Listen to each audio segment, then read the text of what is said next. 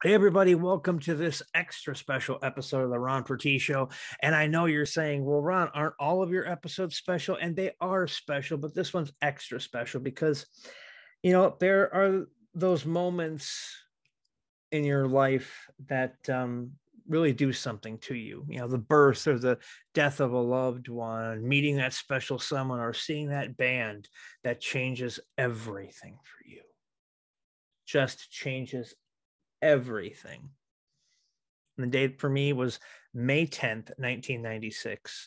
Some friends and I went up to the Todd Weir Center that's on the Milwaukee School of Engineering campus, and we went to go see Seam and Compound Red.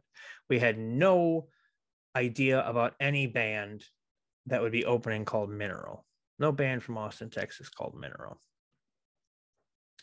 But yet, after they hit their first note and they finished their first song, we kind of forgot the Compound Red and Seam were there. And that's not a knock on Compound Red, and it's not a knock on Seam, but Mineral just did something. They hit differently, and everything changed for me at that point. And I want to share this episode with you because it's one I've been wanting to do since I was 16 years old. So it's a long time coming.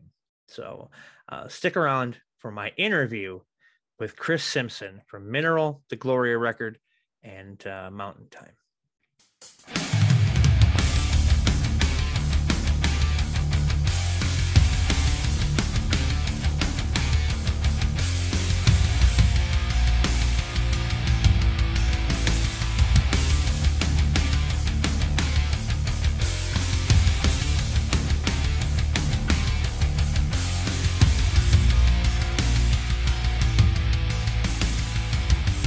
This is the Ron Pertie Show.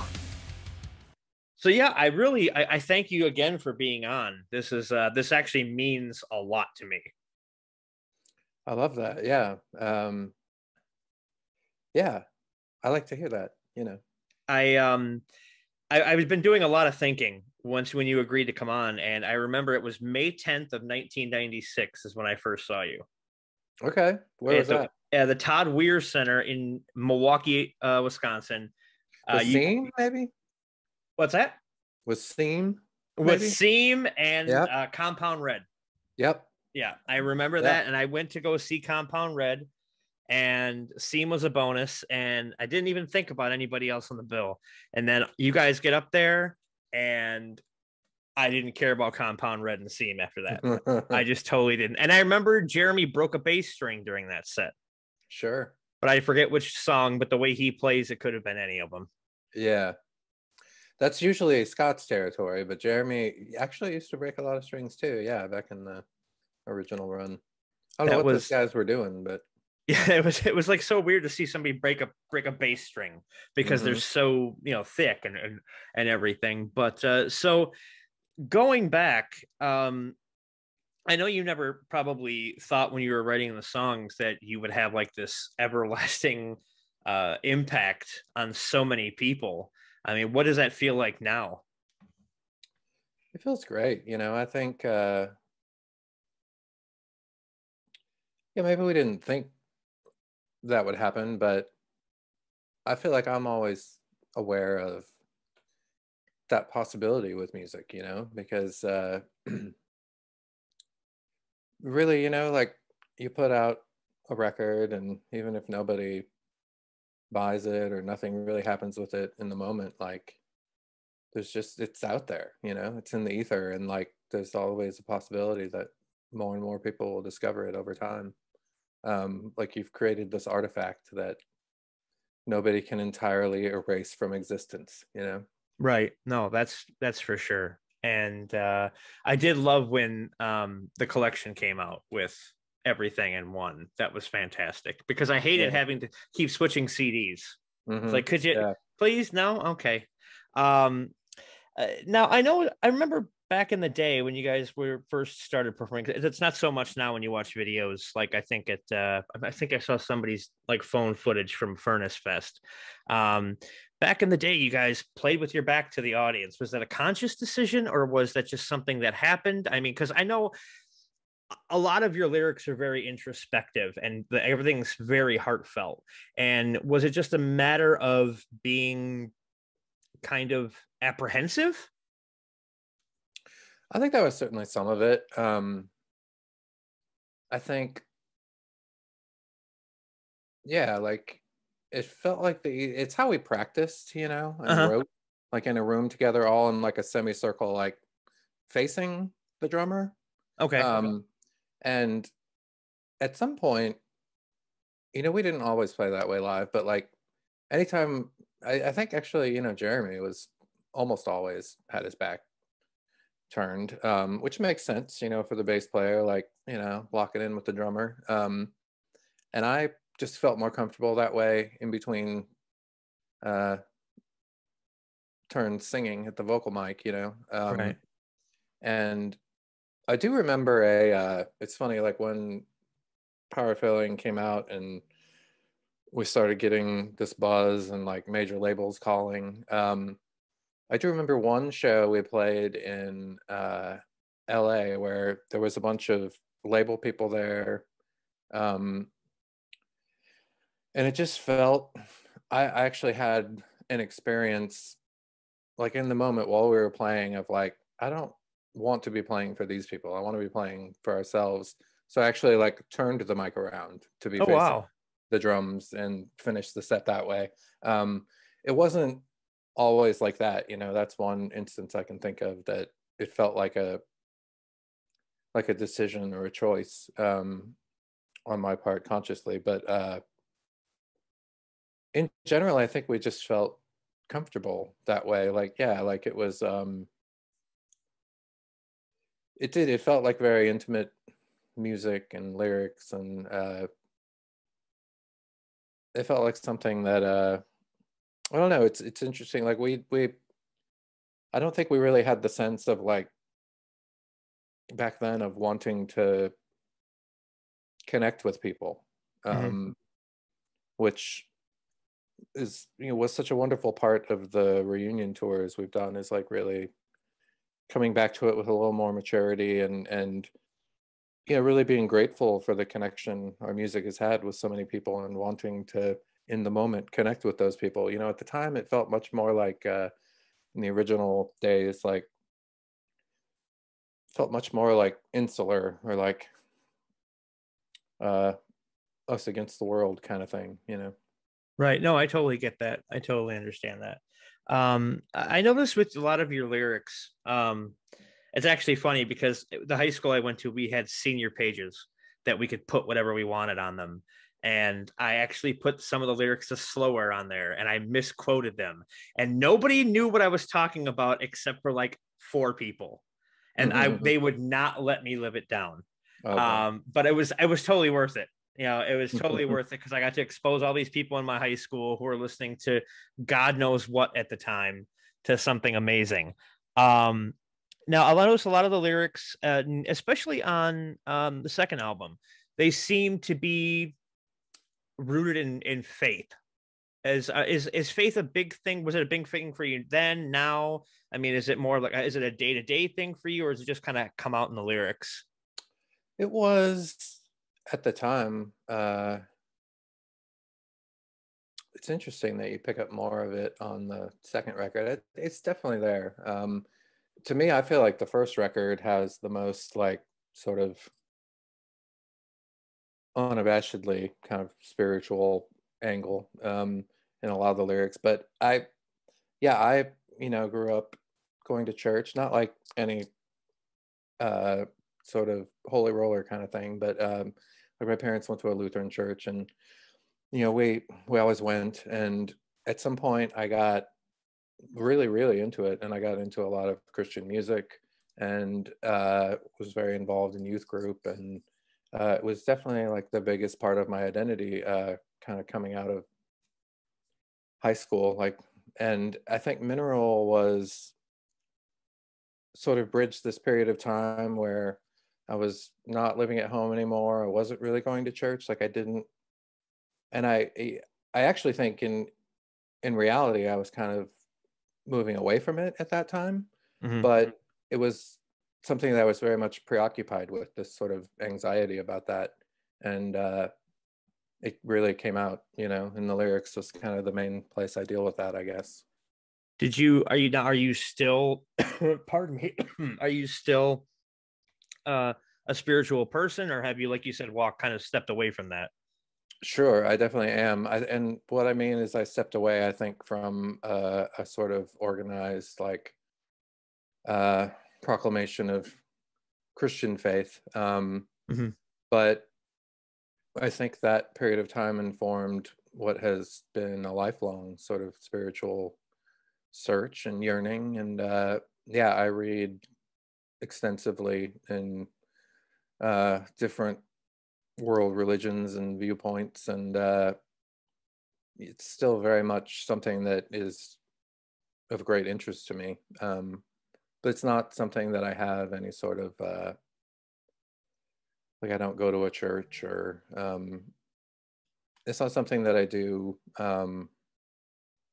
in the ways I did back then. It's much more of a, I guess, internal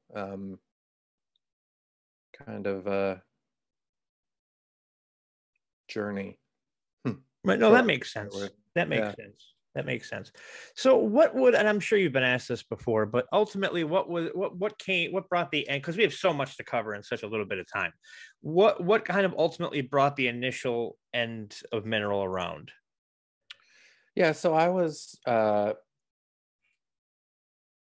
think the whole process of, like, kind of blowing up in a sense, after Power of Failing and having all the major label interests, like, and signing with a major label, really, I think, exposed some divides in the band, as far as just, like, I don't know, I didn't really want that, I don't think. Right. I think I was much more wary of losing this little intimate, like, thing that we had, and very, probably unnecessarily, like, uh determined to fight against being packaged or marketed, or so I had a lot of, like, this desire to keep doing things the way we were doing them, the way we had started doing them. Right. And within the band, like, there was, obviously, it was a wonderful opportunity that we were given. And it was more than just, I mean, it really was, I can look back now and say, like, a pretty amazing opportunity. We had the actual, like, presidents of Interscope Records wanting to sign us, and, like, people who were, like, not like some lowly A&R guy who was going to be gone by the time we ever put out a record with the label. We had, like, some really big people in the industry, like, interested in taking us on. And but they wanted, as most people do, like, immediate gratification, Right. from a business sense, and they wanted to take over Power of Failing and reissue it, and, like, just take over from there. And uh I specifically, and we, I think in general, like, didn't want some big overnight change. So we ended up signing a deal to go with them on our third record, so that we would not only finish the Power Failing with Crank, but do another record with Crank first. um and that was yeah, I mean, I think that just started, like, this, things seemed different, and then there was, I had really struggled with the and serenading to with writer's block, as far as lyrics. Like, how we operated in Mineral was primarily, the music was written by the four of us together in a room, um, based on, like, little seeds of ideas that Scott or I would bring in, and we would get these big, the whole musical arrangement and everything about it, like, kind of set before, usually before I ever had any vocals going on it. Mhm. And that worked fine on the first record. And I think we had, while touring Power Filling, we had Unfinished and maybe A Letter, like a couple songs from And Serenading. Um, sort of worked out that way too. Like I already had vocals and melodies and lyrics, but the rest of the record was just music, and I didn't know what I wanted to sing. I wasn't inspired to sing or write, and it just wasn't happening for me. And I was really kind of up against a wall, and I think that kind of exacerbated the end too. Like this feeling that other people were like, "We've put all this time and energy into this, and are you even going to do something with it? Are you going to finish it?" And so, but I think ultimately it came down to myself and Jeremy, both feeling kind of just not really interested in doing it anymore. Like, well, we had toured just so much in such a short amount of time, and Right, right. I had just met and was excited about a new relationship with the woman who is now my wife. And it was early on for us, and I really just wanted to be in one place and Makes sense. Yeah. be able to foster a relationship. And I wanted to be able to do whatever I wanted to do musically. Like I already had these kind of yearnings to do different things musically that, and I think somewhat during the writing process for End Serenading, I feel like I brought in some ideas that were like, and the comment was made that like, yeah, it doesn't really feel like Mineral. Right. Um, and that was kind of a red flag for me. I was thinking like, I mean, we're making our second record. Like, have we even defined what we are? Like You we think by that point it would take at least 2 or 3 records to find out who you are as a band? sure. I just thought it was important to be able to, like explore other musical vibes or options. And to be fair, like it wasn't like I was bringing in like folk music or something that like I've done a lot of since, like Right. it just, I don't know, everything seemed to just kind of unravel, and I think we were all really really close and really good friends, and we had just such a mutual respect for one another that it just felt to me and Jeremy, I think like we should just eh, you know end it now. Like you didn't, almost like you didn't, like you wanted to keep the friendships, so the band had to sacrifice so you guys could remain friends, type of thing. Yeah, yeah, it did feel that way a bit, and it was hard. It was like Jeremy and I really let Scott and Gabe down. Like we had just signed this big record deal, and they were really excited, and so there was a lot of pain involved in it amongst us. But yeah, I think it was just a matter of like wanting different things in the moment, or already growing kind of apart. Right.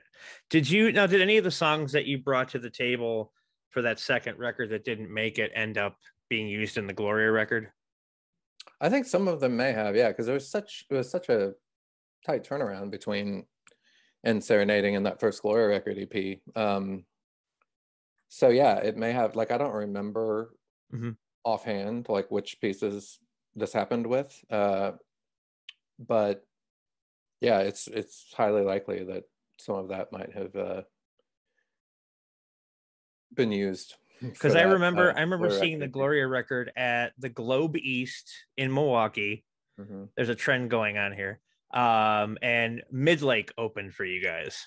Oh yeah, And yeah. it was an afternoon show. There was an afternoon show and a night show. I was still, I want to say I wasn't 21 yet, so I couldn't get into the night show. So my buddy and I went to like this show at 3 o'clock in the afternoon. And it was just, again, blown away. I don't think you've put out anything that hasn't moved me to my core. Oh, And because of that, I became friends with Mackenzie, the drummer from Midlake. So oh, that's to awesome. this day, Wonderful. we're friends. So That's great. Yeah, it's funny. We used to have a joke in the Glory record about how we were like the band breaker, because we would like not break in a bad way, like break out, like right. because for a while there we had this string of like bands that we took out with us that were, smaller than us at the time, who like a year later were like blowing up. Who else did you went out with you that happened to? I'm trying to think now who it would have been. I think Her Space Holiday. You remember Oh, them? yes. Um, and they, like maybe it was more short-lived for them, like their period of success, and but uh, we were buddies with all these Omaha people, and like like Bright Eyes opened a few shows Oh for us in man, the in never heard of Connor Oberst before. right, yeah. Yeah, Yeah, so it was fun. It was like maybe it was a little frustrating at the time. It was like, but it reinforced it. Like we have good taste, right. Exactly. Yeah, Exactly. You know what you're doing. You know yeah. what you're doing. The lyric now. Before I get into like the songs with the Gloria record, I did notice something with your lyrics, and it was the first time I had ever noticed this with anybody. Is you don't kind of have a chorus and a hook or anything like that. It's almost like you're just telling a story straight through. Was that a conscious decision, or did it just kind of come out that way? I think it was more like just came out that way. Like I think maybe I just thought I had too much to say, like to Right. repeat a chorus, It's like, why would I repeat a chorus when, I could like do more lyrics there? Yeah, no, totally makes sense. No, I totally get that. That's and I didn't notice it until after like your song structures were introduced to me, and then I finally got into The Cure, that I noticed Robert Smith does that a lot too. hmm And I So was, Scott was a huge Cure guy, but I was a big Cure guy too. Like that was definitely formative stuff for us as far as, and I loved that about them, like that there weren't courses. But I think it was something that I always did because I played when I lived in Denver before I moved down to Texas. I played in a like a death metal band with some buddies, and it was never like this is my music, like right. I love this kind of music, but I definitely got into it and knew about it, and I had friends who did that, and it was like an opportunity to be in a band, which was exciting to me. And I I remember at this little studio where we were recording a demo, like the engineer guy at the studio making that same comment back then. He's like, I love that you don't have traditional choruses. You're like, there's different lyrics each time. Yeah. So I think it's something that I've kind of always done, or, and certainly I've moved more towards, like I love a good chorus now, but at the time I was, yeah, everything had to be different. But I am not complaining about that at all. At all. I know to this day, whenever a friend of mine will say, "Oh, well, I'm into emo and I'm into like, My Chemical Romance," I'm like, "Oh," and I don't know if it makes me feel old that I was around when Sunny Day was out, when you guys were around, and stuff like that. What is your take on that label, the emo label? I don't think we ever loved it, like it, Right. I think the predominant reason for that is that it always felt at the time when we were actually around as a band, it felt kind of demeaning almost, Right. like oh, these little emo guys, like all sensitive and emotional, as if like music hasn't always been emotional or something, and we were Exactly. introducing that, like so yeah, to us it felt a little denigrating, like at the time, and I think that was certainly before it was like it sort of became subsumed into the mainstream in the way it did with like the early 2000s and bands like My Chemical Romance, where I think it meant something different by then. Oh Um, yeah. and so as the 2000s wore on, like, and I saw like what it meant, to people and who was being labeled as that, it was like, well, I didn't start that, like I wasn't a part of the beginning of that, like, Yeah. uh, so I think there was always been kind of a distancing from it for us, but certainly as we've gotten older and the reunion tours and whatnot, like, I think we've made peace with it. Like, you really can't control what other people call whatever you do. And if Right. that it just seems like a silly hill to die on. Yeah, no, definitely. I definitely understand that. And I know when Gloria Record came, I remember reading in Milk magazine how Gloria Record got their name. I don't know if you remember Milk magazine. Oh yeah, Yeah, James Miner from Compound Red, yep. and yep. Yeah, I was reading it and I was on the couch reading it, and I had just started my own zine, and I was just like, oh, I wish I had interviewed all these people. And I remember his name is escaping me now, but it was the drummer for the Gloria record, and he just said, all right, let's play that Gloria record. And it's like, oh, boom, Yeah, Matt. Um, boom. It just happened. uh, so yeah, our friend Matt played drums on the first Glory Record EP, as we were sort of getting that band together, and he was also, ironically, the original drummer in Mineral, who never ended up being on any recordings, but he's a good friend of ours that we've played music with off and on. Um, and I wanted to call it Gloria, I mean, you've read the story in there, but Right. and so I kept referring to it as Gloria, and I wasn't really sure if that name was going to stick, but that's just kind of how I was referring to this new project. And so he was like, when are we going to make the Gloria record? Like, Yeah. and just hearing him say it like that, I'm like, oh yeah, that's a better name. So the song Gloria had a big impact. It was one of the songs that was really close to you. Yeah, for sure. And in writing it and calling the song that, like, I really felt this like lineage. Like, one of the first visceral memories I have of realizing like I want to do that regarding music Mm-hmm. was that movie The Outsiders. Right. um all of these books by S.E. Hinton, like, I was obsessed with. And when I saw The Outsiders movie, there's this scene early on in it where the guys are just like kind of strutting, like, let's go walking on the town, see what's going on tonight. And the song Gloria by them, Van Morrison's band before he went solo, is in there. And it was just so like eye-opening. It blew my mind. Like, that song is so powerful, and like just that way that he he's singing, but he's also kind of screaming at you, and like it's almost like terrifying almost, that I loved that song. And then I had a huge U2 phase, and they have a song called Gloria that I loved. And so to me, it just felt like this like continuation of a lineage almost, like, and it also, with my religious background, like, had, additional sort of meaning and weight. Right. Right. So basically, we have Van Morrison and U2 to thank for Mineral. Basically, yeah. Okay. All right. Just so they know, just so Bono knows Yeah. that, now when it comes to the Gloria record, that stuff seemed to be, to me at least, maybe it just hit me differently, that it seemed way more introspective than the Mineral stuff.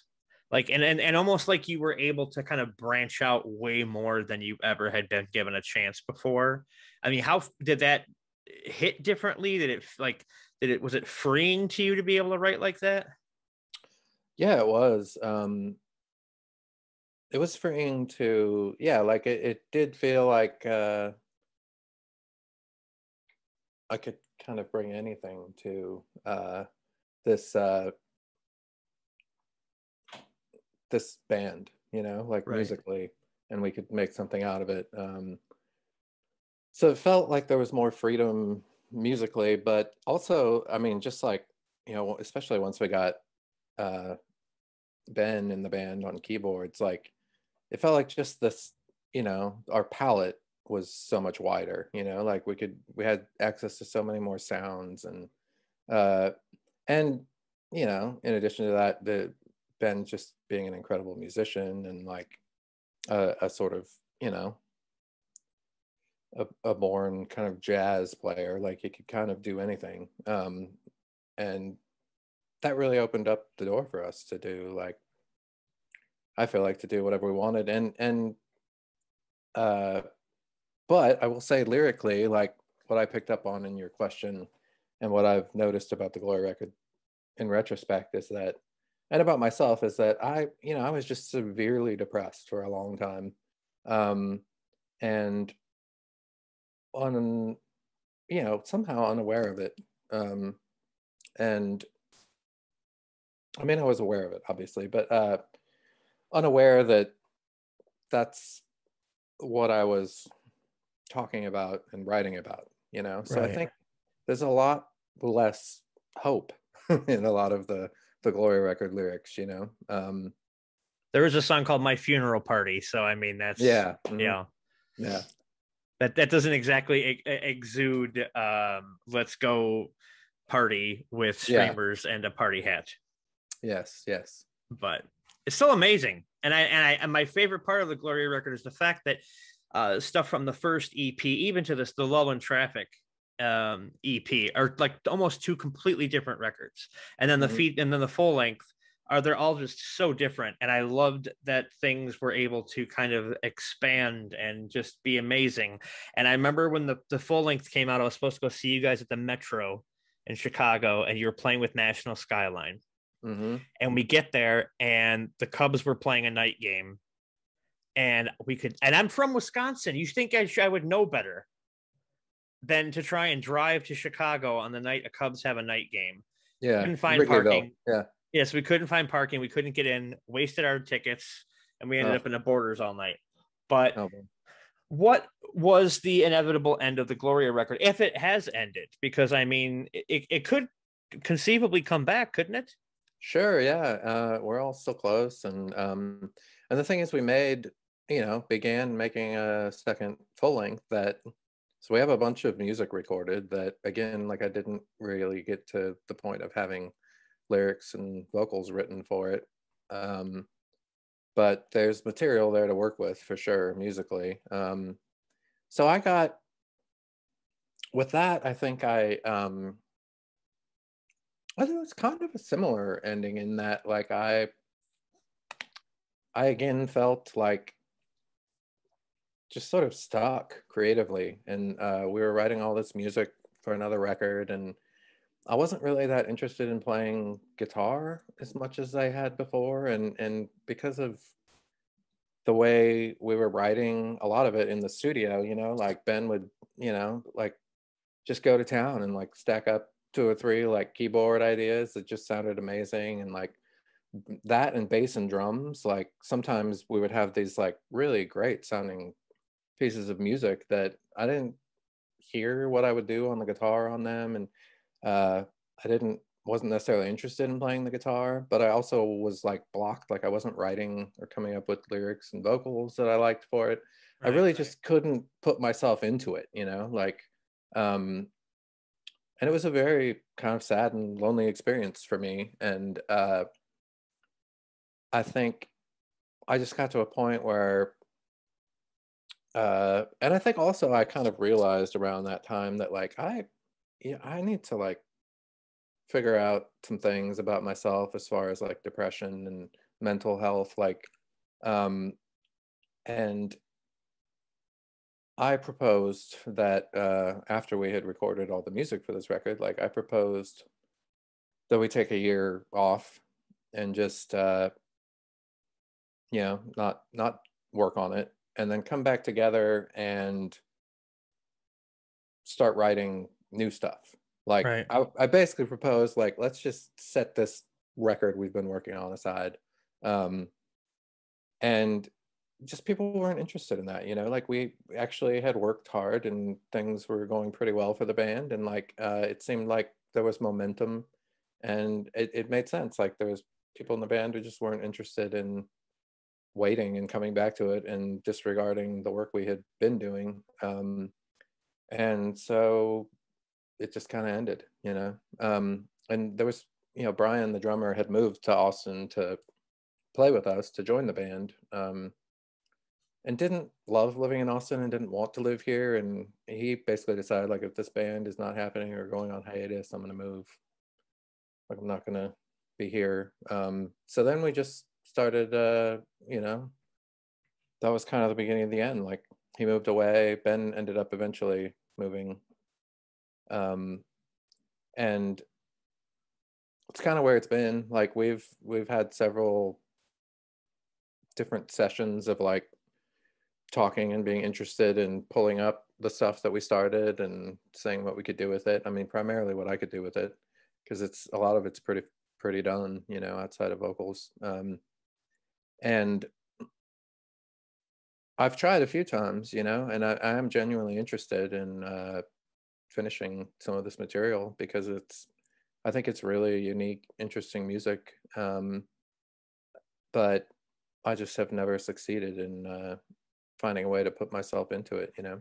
No, I totally understand that. Like I'll start writing a script or something and just I'll make it 2 pages in and just be done. I can't go any further and I don't want to keep going. You know, I Yeah. almost like I'm forcing myself. And you can't force art. Right. Um That's yeah, it's something I've realized many times over.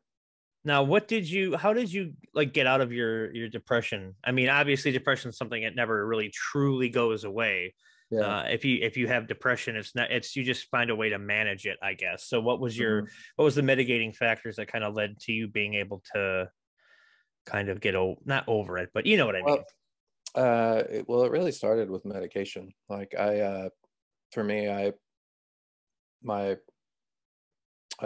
girlfriend, now wife, like at the time was just like, just kind of, yeah, it was like an ultimatum. It's like, you need some help, you know, like you need to find someone to talk to. You need to consider medication. Like, I think it could be really helpful. Like, and she had had an experience. Her father died when she was in high school, and she had been really depressed after that, and you know, taken an antidepressant like medication for a couple years that really got her through it and kind of turned things around for her. So she was basically a proponent of like, you know, this could be a good thing. And it was just not something that would ever have crossed my mind or I would have thought about, you know, or thought of as a possibility. So that was the start of it. And then yeah, just I mean, I've been basically in various different therapies since then,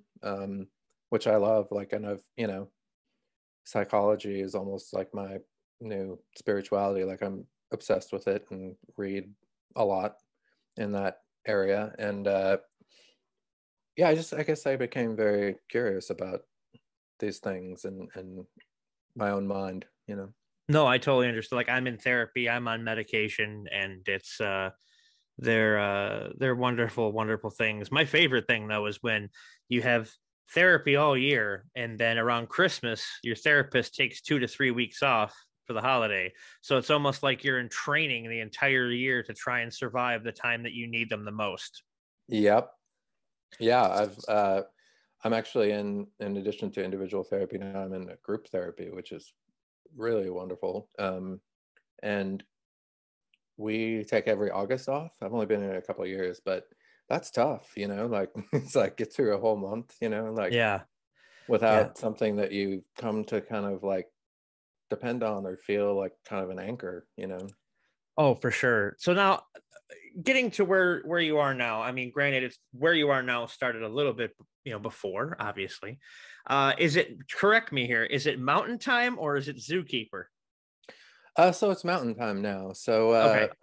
uh you know, right after the Gloria record, um so like 2004 to 2008, uh really till like 2014 when I put out Pink Chalk. So it was called Zookeeper, and I guess the easiest way to say it is that Mountain Time is only a nominal change from Zookeeper. It's the same thing. I just changed the name at some point. It's the same in my mind body of work, and now, you know, we've reissued the first two Zookeeper records and some bonus tracks on vinyl under the Mountain Time name. So it's like, That's the yeah, St. Francis Zookeeper yeah, record? Okay. yeah. So it's, to me, it's all Zookeeper basically. It's all Mountain Time. Because I remember hearing that first Zookeeper record and I was just like, wow, he's done it again. And if I remember correctly, it came out on Bell City Records, right? Bell City Pop, yeah. Yeah. Brian Malone had uh, a little lapse of reason and decided like maybe I should start a record label. You know, no, he's just always been such a great friend, and had moved to New York, or he had moved back to North Carolina where he was before he moved to Austin to join the Glory record, and then after like a summer there, ended up moving up to New York with a couple of friends, and was there for a long time. So he was in New York, and he was like not really playing music, but really wanting to still kind of be involved in music. And so I was making all these recordings, and he was like, I'm thinking about starting a label. Like, let's make a record. Yeah, so we did an EP in the full length with him, and I think he put out a couple other things too before realizing like, oh, this is really hard way to make money. What's funny is that's what the city I live in is called. That's its nickname, is Bell City. Yeah, he's from Racine. Oh well, see, I don't know these things. Yeah. I'm so yeah. So I So he's a Racine, Wisconsin native. Yep, I'm currently sitting in the north side of Racine. So Okay. it's so it wasn't a very long trek to the Globe East or to you know. Now, did you guys ever? I gotta ask this. Did you guys ever play the Fireside Bowl? Oh yeah. Well, I'm having trouble remembering if the Glory Record ever played there, but Mineral played there quite a bit. Did you ever run across, like when it's really hot? Did you ever run across the really big cockroaches on the wall? It doesn't ring a bell, but because I went to go see a band's final show there. The place is packed, and there's like a cockroach about that big on the back wall. And I'm just like, oh, I'm gonna go stay outside now. I think that's was there a big basement scene when you guys first started off? Yeah, I feel like a lot of particularly the earlier tours Mineral did, there was a lot of basement shows and house shows. And yeah, I remember our very first tour, we went out with Christy Front Drive, who we had recently like played in Houston with just randomly, and kind of, you know, became BFFs, and was like a mutual appreciation society. And their bass player Carrie was like, why don't you guys have a 7-inch? And we're like, a what? And he's like, let me put out a 7-inch for you. And why don't you guys tour? And we're like, do what? He's like, come on, let's go on tour. So they really, I think, brought us into, you know, this whole kind of scene of like this DIY network of bands and people. And so yeah, we did our first tour with them, and we played in Kansas City in someone's basement, and the Get Up Kids opened for us. I think it was one of their first shows. They might even have still been called the Suburban Get Up Kids. Oh, wow, that is so crazy. Before they dropped to just Get Up Kids. But it was a very memorable night, and we actually did this thing with Christy Front Drive where we traded off every other song for our sets. Like we just shared gear, and like they played a song, then we got up and played a song, then they got up and played a song. It was really fun. That would have been amazing to see. And I think a lot of the bands, you know, like you guys and Braid and the Get Up Kids and there was a lot of basement shows and house shows going on at that time, because I remember going to Milwaukee to see quite a few of them at the Bremen House. That's what it was. I forgot. When I was talking to Bob last week, I was like, what's the name of that house? I'm like, oh, it's the Bremen House. I had to think about it. And it had the most dingiest basement, but it was so cool to just be around people who were into the same thing as you. And that's something I think a lot of like smaller acts have kind of lost now as they're coming up, is there's no, I mean, I can't speak for any place else, but Racine and Milwaukee used to have an amazing scene, like that whole kind of Midwest type thing. And now it's just kind of dead, you know? Yeah. I kind of always worried about that too. I think we might just not know though, you know, like True. I think it might, I've met enough people, and you know, this whole like emo revival or whatever, like this band, I don't know if you've heard of them, Empire. I've heard of them. I don't, from Michigan. Their singer Keith started writing me emails at some point, and inviting me out to their shows in Austin, and I got to know him and went to see a few of their shows. And I was like, I think that's when I realized it, because every time he would invite me to one of their shows in Austin when they were touring, I'd be like, oh, where are y'all playing? And he'd tell me, I'm like, what the fuck is that? You know, like, right. I don't, where is that? You know? And he's like, oh, it's just some like warehouse on the east side, you know? And like, so I think the whole DIY culture is probably still happening. They don't invite old people. Yeah, no, I totally understand that. I totally get that. If I showed up at a house show now, it would look really weird. I'm pretty sure there would be some authorities showing up, or people asking for beer. No, Yeah, I mean, yeah, around here there was a lot of straight edge people, yeah, so for sure. there wasn't a lot of that. But I just got one last question for you, Okay. just to end on a light note here. What's one thing that people might not expect to know about you? I'm super funny, like stand-up comedian funny. That was the best Stephen Wright-esque delivery I've ever heard in my life. That was fantastic. I'm only half joking.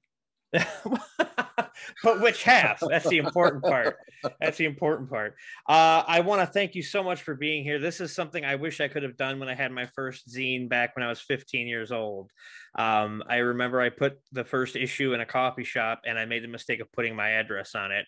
And a band showed up at my front door at 8 o'clock at night, pounding on the door. Pissed about a bad review? No, they were Oh. like, and I'm in my pajamas, and they're like, yeah, get dressed. You're coming with us. I'm like, uh-oh.